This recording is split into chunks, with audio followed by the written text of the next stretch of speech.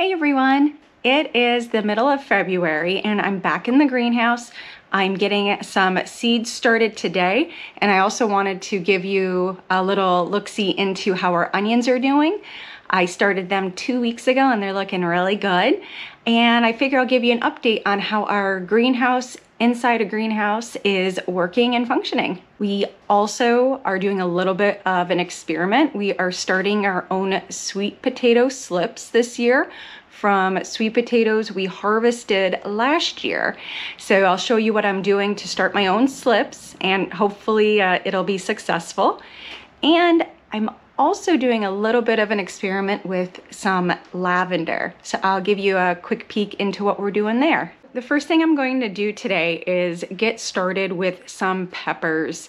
Now, if you were following me last year, you know I do start my peppers very early here in upstate New York, zone 5B. I prefer to put a little extra work into them so that I get better yields in our short growing season. We only have, about 110 growing days in our zone and in our area. So in order to maximize the amount of peppers, hot and sweet peppers that we can get, I do start my peppers usually mid to late February. So I'm gonna get those started, kind of show you what I do, and we're gonna get them put onto some heat mats and get them germinating.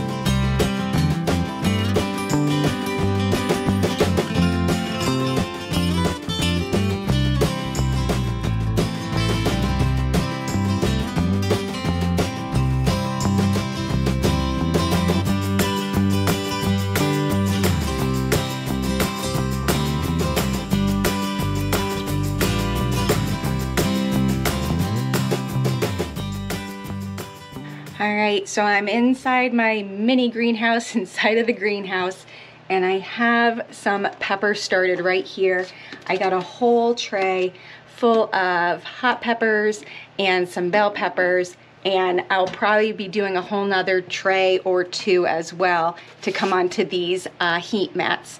With your peppers, you do want to put them on heated germination mats. The heat will help them germinate. I have my LED lights really close, and I also have my little heater down here, my little oil-filled electric radiant heater going. I have it set to 74. It's been doing fabulous, even on our really bitter cold nights.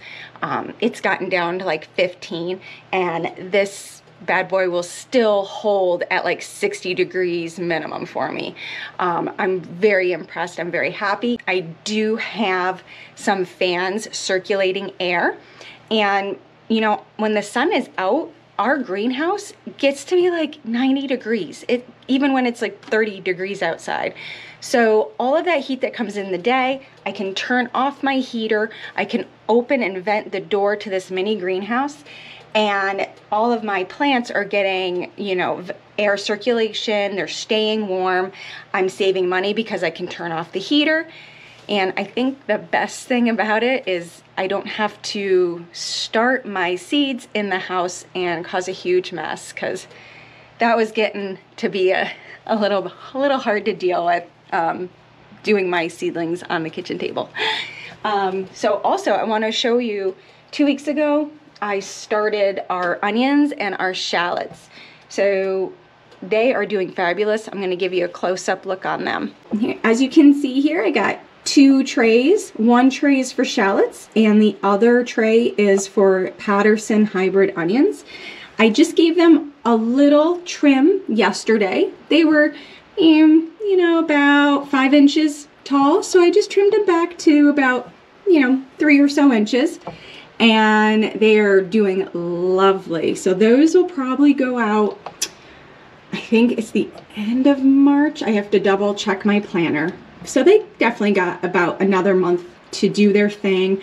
I'll probably give them a little bit of fertilizer, very diluted fish fertilizer, just to pop some nutrients in there for them, have them keep growing nice and healthy. Now back here, you'll see I have some sweet potatoes, and they are halfway buried in my seed starting mix. The concept with the sweet potato slips is that you put them halfway buried in the soil, and they will send up these green shoots or slips that once they get to be a couple inches tall, you can very gently kind of break them off of the sweet potato and then put them into some water. And at that point, they will send out roots out at the bottom, and you will keep them there until you're ready to plant when the weather is right, in your area for the sweet potatoes. For us, that would be probably the very end of May. They prefer warmer weather.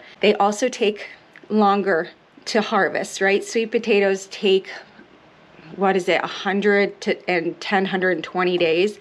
So I want to have my sweet potato slips ready to go right out into the garden as soon as it's warm enough to get them in. So I'm going to see, I've never done my own sweet potato slips like this before. I've always ordered them. They are kind of expensive, so I wanted to give this a try.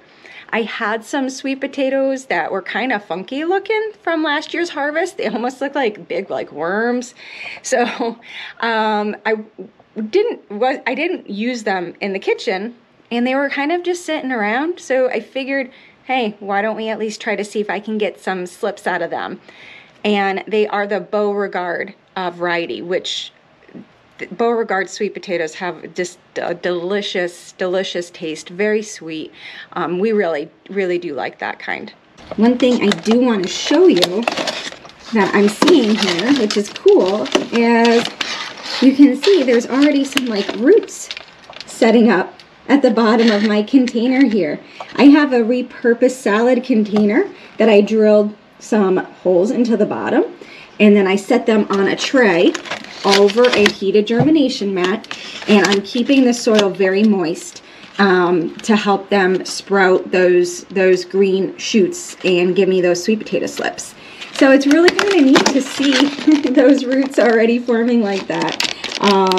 Yeah, so we'll see how my experiment goes. Now, one other experiment that I'm doing is with lavender. I've never started my own lavender. It does need to be cold stratified. It needs to go through this cold kind of overwintering in order for it to germinate. So I took half of my Elegance Pink lavender seeds and I put them on a moist paper towel for 40 days in the fridge. Those I just put into some seed starting soil yesterday. I got them in here. They're basically surface sown because they're so tiny. So I got those in there, and I have them on the heated germination mat.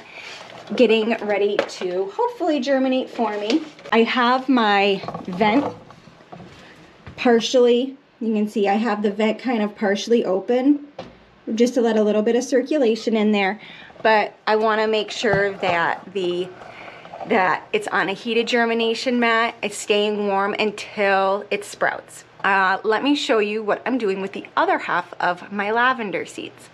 In the very back corner of this greenhouse, on the very cold stone floor, I have another small tray of lavender seeds. So what I'm doing there is basically the same concept of using the fridge, right, to cold stratify. I'm keeping it in a very cold place inside the greenhouse they're already on the soil.